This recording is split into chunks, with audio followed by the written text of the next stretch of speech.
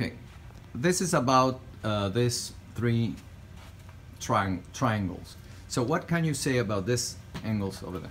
This triangle is a equilateral because all the sides are equal. Okay. And it's isosceles because two sides are equal. Two sides are equal. Okay. And what about this triangle?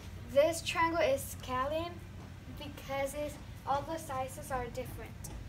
Correct. All the sides are different. What about this triangle? This triangle is isosceles because two sides are equal and one is different.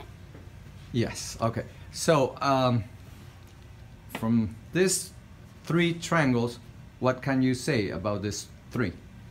That there is two isosceles triangles. Two isosceles. This one, which is an equilateral and isosceles, and also this one, which is isosceles. Okay, great. Thank you.